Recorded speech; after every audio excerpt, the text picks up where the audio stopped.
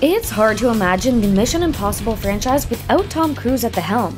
But thanks to a wave of drama in the actor's personal life combined with a rise in MCU actor Jeremy Renner's action film career, that was nearly the case. Here's how Tom Cruise almost lost his leading role to Jeremy Renner. Okay. It was planned by the franchise writers and producers that following the 2011 installment of the Mission Impossible franchise Ghost Protocol, Tom Cruise would take a step back from the leading role and would potentially return in the following films as a secondary character. And it wasn't because Tom needed a break. I know I've done some wild things. I'm jumping out a window! It was actually because of off-screen drama. Thank you. The idea was that Tom would come back for the franchise, but only briefly and in order to transition his character out of the leading role. Franchise cinematographer let it slip during a podcast interview that Cruise was set to become the new IMF director. He explained, "The original version of this movie was that at the end of it, Tom Cruise stops being Ethan Hawke, the agent, and becomes Ethan Hawke, the secretary. Right here, right now, today." A large reason that the writers planned to phase on Tom's character was due to the actor's fraught relationship with the studio in the years prior. His marriage to Katie Holmes was taking over tabloid headlines and not always in Tom's favor. At the time, Cruise became more known for his public outbursts than for his on-screen portrayals. Jumping up and down on Oprah Winfrey's couch was just the beginning of his public downfall. Just put your manners back in.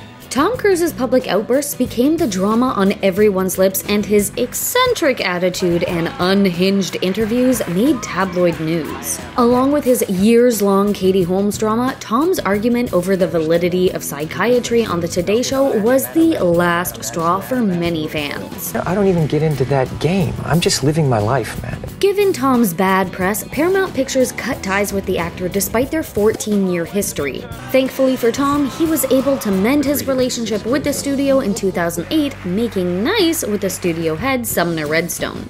You're just an analyst, right? The 2011 film featured action star Jeremy Renner as Ethan Hunt's protege, and due to the on-screen dynamic, many fans of the films felt that Renner was being prepared to take over as the lead in the upcoming films. Jump! Cinematographer Robert Elswit revealed that in the script that turned Cruise into the IMF secretary, it's possible another actor such as Renner would take over. Maybe it's Jeremy Renner? Who knows who it is?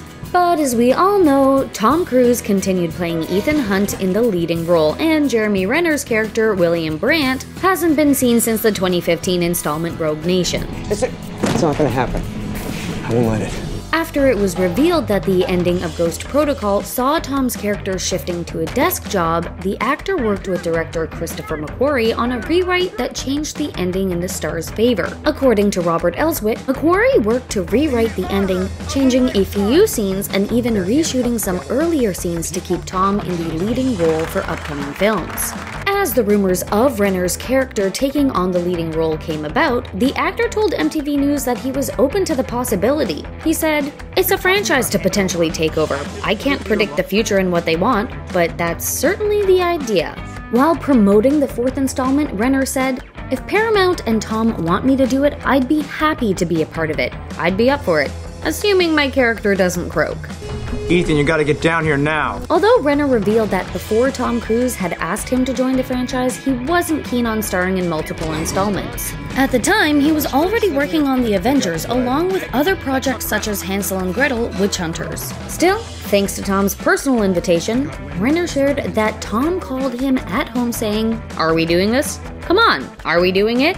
The star signed on for 3 Mission Impossible movies. It may have seemed impossible, but thanks to Tom Cruise's good relationship with the franchise director, his leading role was never written out. The actor can next be seen in Mission Impossible: Dead Reckoning Part 1, with, we can assume, Part 2 in the works. Would you still see the Mission Impossible films without Tom Cruise as the lead? It's hard to imagine, and luckily for fans, and Tom's ability to shake a few years of bad press, they don't have to.